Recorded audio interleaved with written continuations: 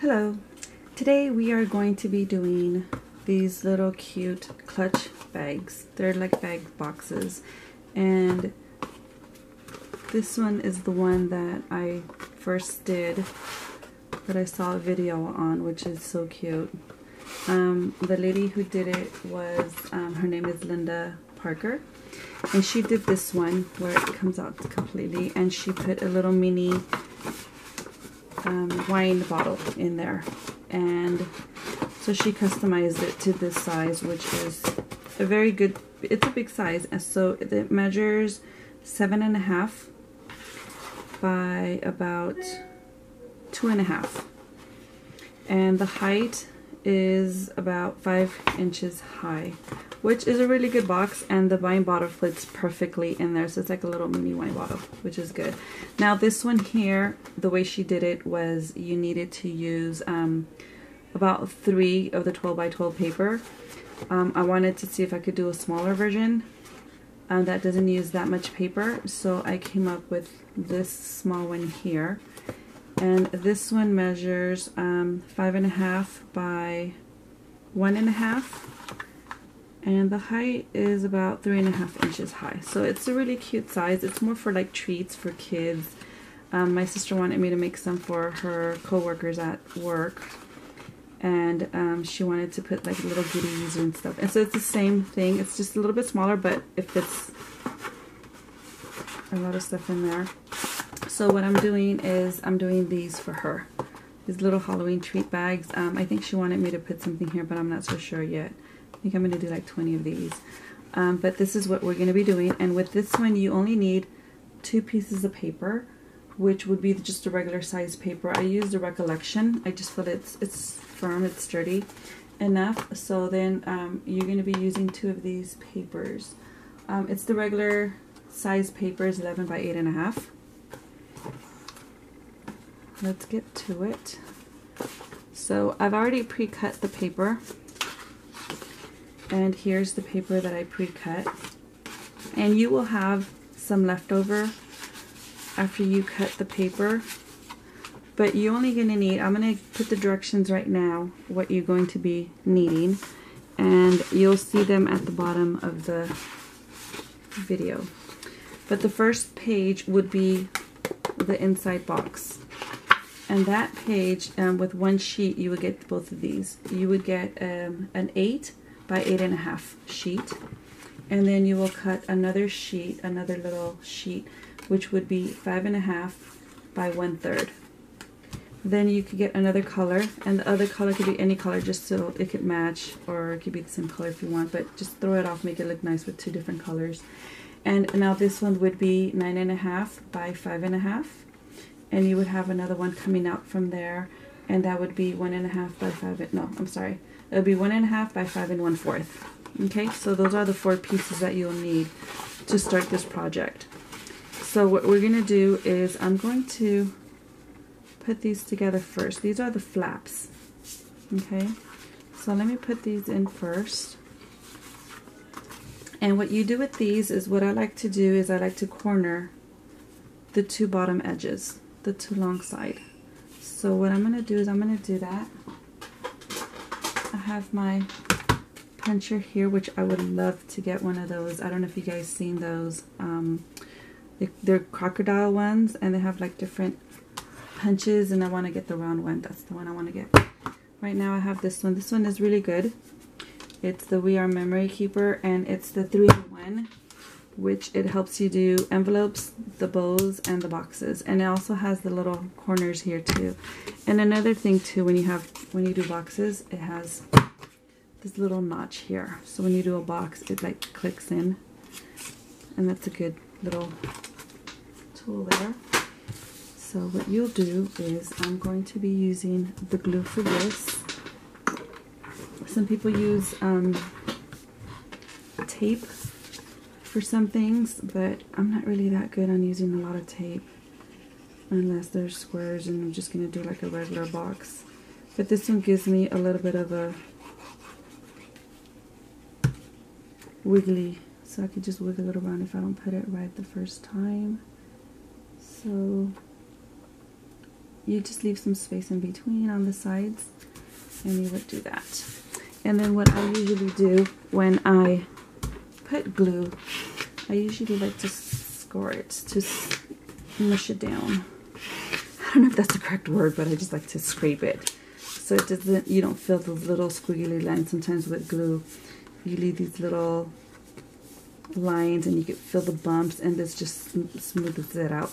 So once you have this piece, you can just put that one to the side, and we will go on to the next sheet, which is the 8.5 by 8. Okay. On this one, you will get your scoreboard, and you will, I can't find my other scoring tool, but I'll use this one for right now. So this one here, you'll set it at the 8.5. You're gonna start scoring at your 8.5 mark, and here you will score at 1.5, and you will score at 7. Then you'll turn the page to your left one time, and you will score at 2. But the 2, you're just going to go down to that first score mark. Okay? After you score that one, the next one would be 3 1/4 and 4 3/4. Okay? Once you do that, then you turn the page twice. So that's 1, 2. You would turn the page twice, and then you would go to your 6-inch mark and score it to the first score line. Okay? Then you would turn your page one more time, and then you see the 2 squares right here at each corner. And there you're just gonna notch it. You're just gonna put a little mark at the 3/4, and the other one would be at the 7 3/4. You're just gonna do a little notch on that. And here you go. You could see all your score marks here. And then you see the little notch here. What you're going to do is you're going to be getting it from this corner, and you're going to score it up to that notch, and from this corner to the notch, and you're going to do that both sides. So here's a diagram that I did, and I wrote on it so you guys will be able to see it. So here you have all your score marks, and like I said, the description, everything will be below the video. And these are the 2 little squares that you have up on top, and these are the notches that you did. So what you're going to do is you're going to score it from the corner of the first score mark up to the first notch, and this one up to the first notch. So that would make it a square, and you're going to do that on both sides. Okay, so we'll take the scoreboard out, we'll get my ruler, and we'll just go here to the corner. I'll put this paper here so you guys could sort of see it. So you'll get the corner here, and you're going to even it out to that first notch, and you're just going to score it. And here you will also go to this first mark, and you're going to score it right there. Okay, and that will give you the squares, sorry, the triangles. Square. Then once you have that, then you have all your score marks. Then what you're going to do is you're going to cut the sides. So here, the 2 triangles are up there, and you're just going to cut from here to the first score mark, okay, on both sides.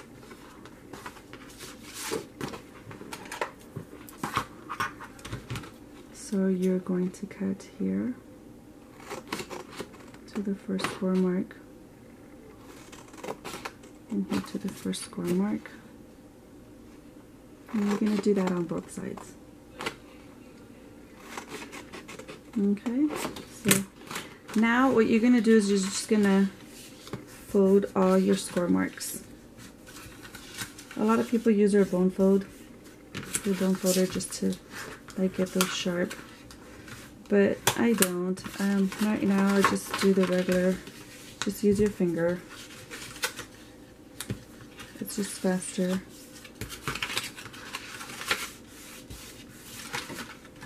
So you're gonna fold all your score marks so that you're folding them all in. So now the triangles, you're going to fold them out.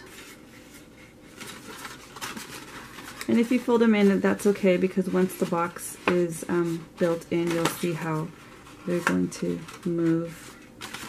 And then you could just fold them the opposite direction. So this is pretty easy, just folding all your score marks. Okay. And let me get that white paper back here. So this is what you'll get. You'll have 2 flaps here at the bottom. That's going to be your bottom box. Okay. And the 2 triangles will be on top. So what we're going to do is you're going to cut the bottom flap. You're going to leave about 1/2 inch on each side. And then the top part, you're going to do a little bit over the 1/2 inch. I'm going to cut that through. I'm going to cut this one here through. I cut the other side, but you know what? It's not going to be perfect. I just cut a little piece off of this one, but it's okay. You won't be able to tell that much. So once you have that, you're going to have these flaps here, and then you're going to have these 2 flaps here. So what you'll do is you'll get your glue, and you just put it right there at the edge. Okay. And you will get your flap, this flap here, and you're just going to put it behind it so it could hold the side flap. You would do the same thing to this side and just square it off. That's going to be one side of your box. Okay. Then what you do is you just fold everything in. You go to this flap, and you're going to put glue on the smaller edge, not the one that has the square, the triangle. Just put it at the smaller edge. Just cover everything up right there. Then you're going to flip this over, and you're going to make sure it evens out at the bottom for your box and on the sides. And that's why when you put tape, sometimes you put the tape and it's stuck and you're like messing up that piece of paper, because you're going to have to start all over. You're not able to pull it out and put it back in. And with the glue, there's a little bit more of a wiggle space. So then at the bottom, you could just stick your bone folder in and just pressure it a little bit just to make sure it's stuck in there. And you do the same to the other side. Okay. And you flap it over, make sure the bottom evens out, so it could be a straight. If the sides don't even out, it's fine, as long as the bottom evens out. And then once that's together, you could also scrape it with the bone folder to make sure it stays in place.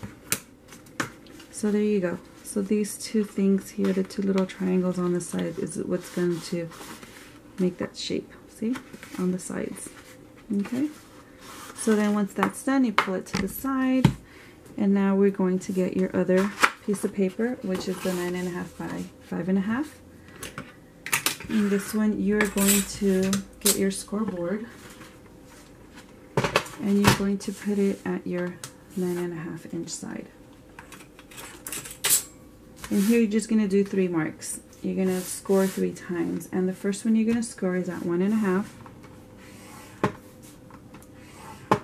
And the next one you're going to score is at 4 3/4. And 8 1/4. Okay, I'm back. Sorry about that. My battery ran out. So what you're going to do on the 5.5 and 9.5, it didn't record the last part of it, but you're going to score at 1.5, 4 3/4, and 8 1/4. Okay, so that's what you're going to do. Once you finish scoring, you're going to fold all the score marks. And once you fold them, this is what you're going to have. You're going to have this shape right here. Okay, one side's going to be shorter than the other one. That's okay. You're going to put the shorter one on top, at the bottom, and the longer one on top. Okay, and then what you'll do is you'll get your little box, and you're going to put it in like a little taco. Like, it looks like a tent. So you'll put that in there, snuggled in, and you're just going to even it out over here and make sure that that's snuggled in there. And once you have that, and like I said, the bottom flap, I think it's better when it's the smaller one at the bottom. It just looks more cleaner. So once you do that, you get your glue, and you will want to glue. Don't go too much to the edge. If you put too much glue, then it could get stuck to the bottom box, and then you're not able to slide it over. So, and if you go too far over here on this side, it's okay because this glue dries clear. So what you do is you just try to put it together, and you just even out the corners, the sides. And you just push it down, let the glue settle. And if there's glue here, it's okay. You can wipe it off, and it will dry clear. So there goes your box, and you're done. Once you get here, usually where it has the little slit in between, I try to put that one towards the back. Okay, put that one towards the back, and then what you're going to do is you're going to get your lid, and you would put the glue behind the lid. And what I do is when I put this in there, I usually hold the top part of the box, hold the top part of the box and push it in. Sometimes what I'll do is I'll get a ruler and just pressure it in, just because the box does go in and out. And you just pressure it in, and then you'll be done. So then now you have the box, which you push the side and you're able to open it and close it, and there you go. You could decorate it anywhere you want, any way you want. And what I do is with the extra paper that I use, I punch out these flowers, and I got the punch at Michael's. And this is really a nice punch. When you have a coupon 50% off or 60% off, that's when it's good to get these punches, because then you don't use your silhouette for little items like this. You could just punch these out, and then you could save your silhouette machine for other things. So what I did is I punched these flowers out. I think I have some black ones here so it can match. Let me move this a little bit out. Yeah, I have a black one here because I want it to match.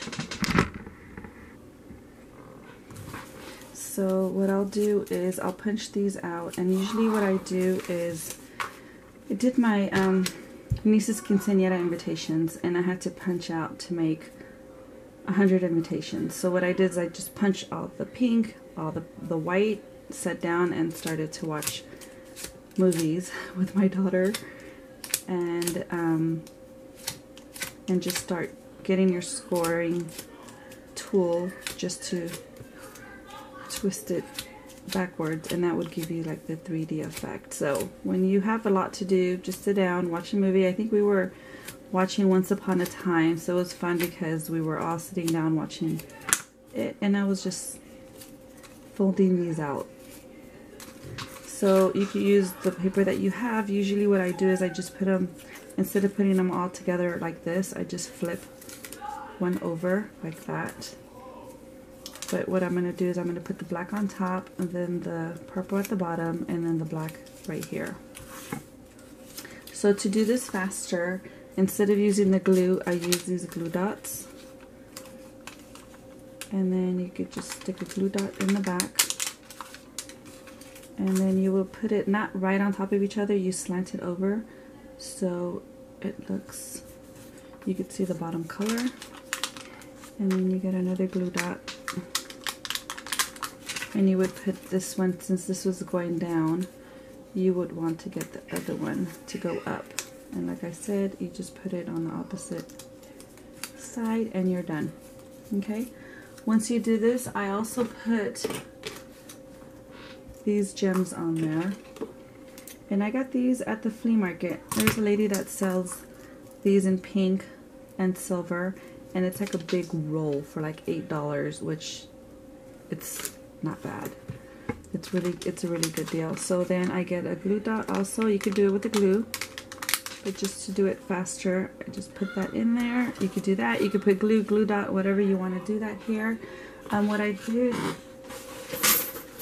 is there's some, I don't think I have it. I thought I had it here.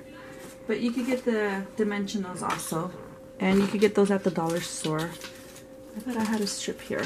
But for right now, we'll just put this one. But you could get the dimensionals also, so it could stand out a little bit. You could cut those in half, because some are pre-cut ones in little squares. And then you could put this one like right there. And there you go. You have your little box. And you could fill it up with those treats. Or you could shred paper, like purple paper on this one, just shred it and then stick it in there so it could match, and put your little treats in there and give these out. The other day I did one for my daughter, but it was a different one. Here, I'll show it to you guys. Let me go get it. It's, and I think you guys will like this one too. I did this box that I saw on a channel also, and when I tried to do it, I was like, I wonder if it's gonna come out. So it came out really cute. My daughter, her birthday was last month, and she wanted me to do it.